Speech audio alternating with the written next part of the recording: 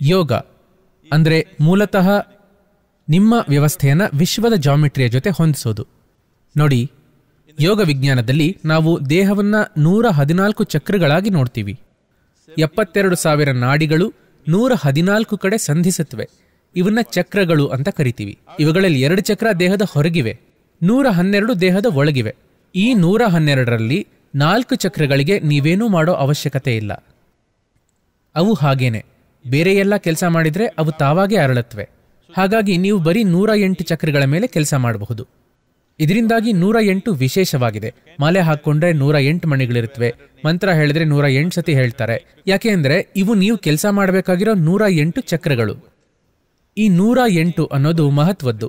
ನಮ್ಮಲ್ಲಿ ಎಲ್ಲಾನು 108 ಇರೋದನ್ನ ನೀವು ನೋಡ್ತೀರಾ. ಯಾಕೆ ಅಂದ್ರೆ ಸೂರ್ಯನ ವ್ಯಾಸ ಮತ್ತು ಭೂಮಿ ಮತ್ತು ಸೂರ್ಯನ ನಡುವಿನ ಅಂತರ 108ರ ಅನುಪಾತದಲ್ಲಿ ಇದೆ.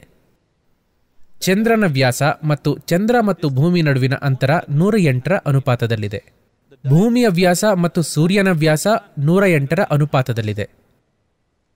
ಮತ್ತು ಈ ದೇಹದಲ್ಲಿ ನೀವು ಕೆಲಸ ಮಾಡಬಹುದಾದಂತಹ 108 ಚಕ್ರಗಳಿವೆ. ನಾನಿಲ್ಲಿ ಮಾನವ ವ್ಯವಸ್ಥೆ ಜೊತೆ ಸರಿ ಹೊಂದುವಂತಹ ಸಾಕಷ್ಟು ಗಣಿತಾನ ಹೇಳಬಹುದು.